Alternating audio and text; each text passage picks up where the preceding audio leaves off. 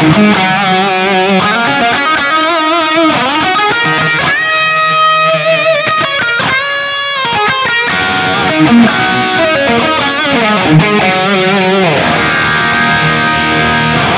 I'm Sophie Burrell and I'm here with Positive Grid Ignite sessions celebrating Positive Grid's 10th anniversary. Today I'm using Bias Effects 2 specifically with some of my own custom presets. In this video I'm going to chat to you guys about why your guitar playing might have plateaued and how to break down the walls that are hindering your progress. It's so easy to hit a plateau when it comes to anything creative, especially when it comes down to instruments. Sometimes you might not even be aware that you're sat making really slow progress or even no progress at all. We want to overcome these plateaus so we can break through and reach the next step of our playing, to expand our skills, to improve our abilities, and to find new inspiration with an instrument that already feels super familiar to us. Or it might not.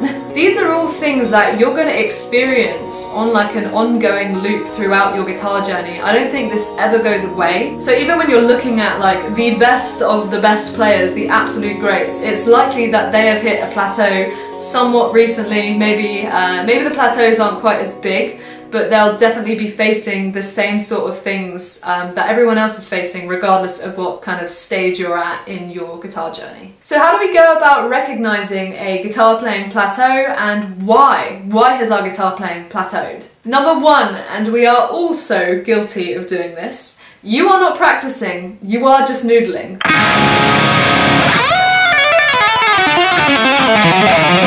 Granted, noodling is fun and we all love to do it, but if it's the only thing that you're doing whenever you reach for your guitar, it's holding you back. Do you find yourself playing the same random things, be it licks or songs, over and over again, without really learning anything new? So you may be wondering why, like surely if I just pick up a guitar and kind of like play what I want, then I'll be getting better at something. And kind of, yeah, to an extent you'll be getting better at the things that you keep playing over and over again every time that you reach for your guitar, but you're subconsciously playing the things that you're already super comfortable and confident with. It's really natural to want to play the things that you're already good at because you're going to enjoy playing them. It's that personal sense of satisfaction that you're like, you kind of feel accomplished at what you're already playing, but the real progress comes when you sound bad. Sounding bad gives you a lot of direction and focus to become better at that thing that you sound bad at, which is going to result in progress. So I will get to the point now. How do we fix this? I have two words for you.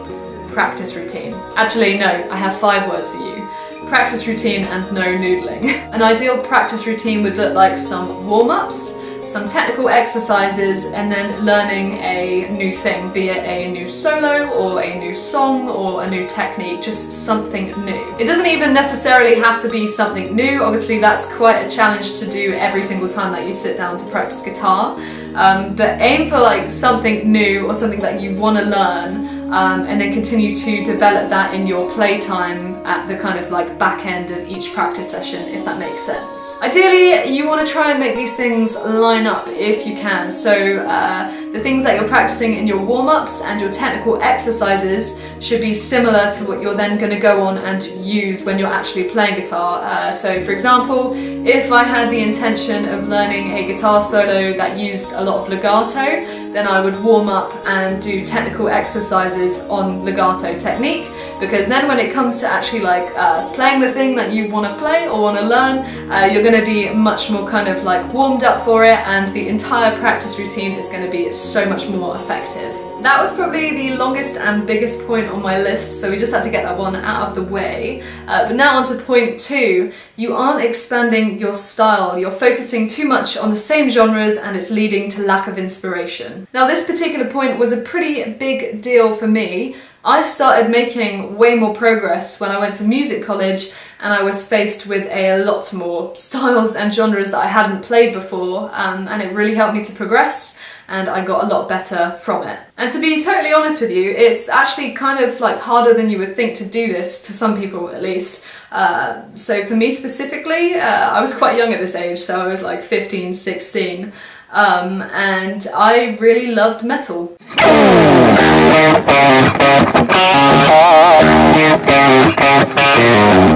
And not much else, so you know, finding the kind of like initiative and kind of motivation to play genres and styles that I wasn't that much a fan of was really difficult. If this is something that you can relate to, then ultimately my suggestion is that you do explore other genres.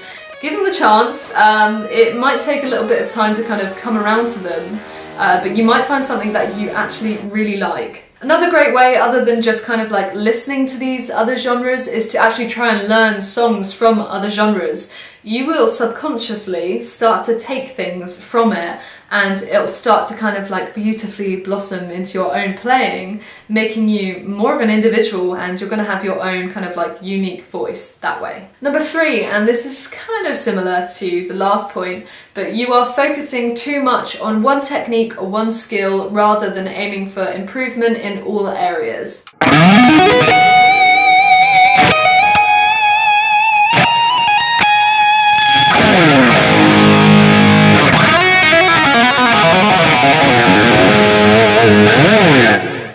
Something that can cause a plateau, again, because we really like to feel good about what we are already good at. Or you've just hit a point where you've been hanging on that particular technique for too long, and there's other flaws in other areas of your playing that are preventing you from going forward with that particular technique. For example, you might be focusing on alternate picking speed and getting faster with that, but you've hit a wall and you can't go faster than, I don't know, 140 beats per minute. And that's because your picking hand needs work, right? So maybe you need to come away from the alternate picking, focus on down picking only to kind of like help boost your stamina and your consistency, and then go back to alternate picking, and you'll probably find that you've broken through another wall and you've broken past that plateau, and then you can kind of continue to make progress again. Basically, just try to mix it up every now and again. Don't get too focused on one particular technique.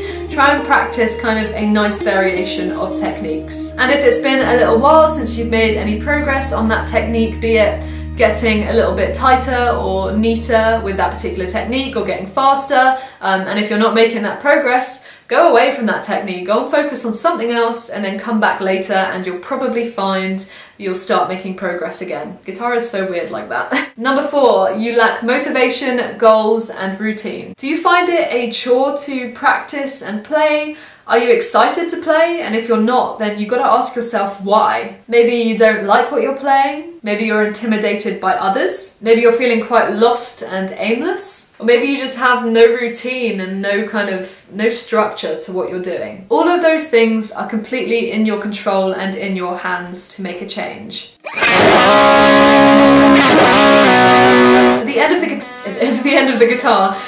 of the day, guitar should be fun. You've got to play what inspires you and use others as motivation as to where you want to aim to be. And as I said earlier, plan your practice routine. It's going to keep you tip-top and it's going to ensure that you make steady progress. It's so normal to lack motivation from time to time. I get it all the time, but you need to ask yourself why. You've got to figure out what you can do to help yourself and change that to make you feel passionate about picking up the guitar again. Point number 5, have you tried dabbling in songwriting or coming up with something more original? These days, personally, I feel like I'm enjoying myself the most and making the most progress when I am songwriting. This has really helped me to overcome different plateaus in my guitar playing. Like, songwriting is kind of a different area of it, and it's so free and there are no boundaries. You can do absolutely whatever you want, which is so rewarding. The idea of no boundaries or rules when it comes to songwriting really helps to take away the pressure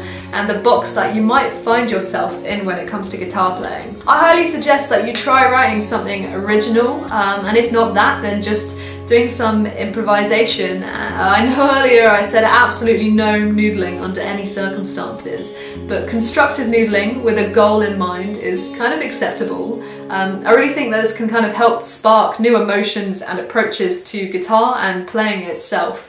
It can really help to kind of break down those plateaus. If you found any of these points helpful or useful, I'd love for you to put them to practice and share your progress. You can upload your progress using the hashtag FuturePositive to have a shot at being featured on Positive Grid's socials and website. I would absolutely love for you guys to put these things to practice and Would love to see that the things that I've been rambling on at you for the last 10 minutes were actually helpful, so yeah. Don't forget to head on over to positivegrid.com to celebrate Positive Grid's 10th anniversary with us. Thank you so much for watching, and thanks so much to Positive Grid for having me, and I will catch you later. See ya!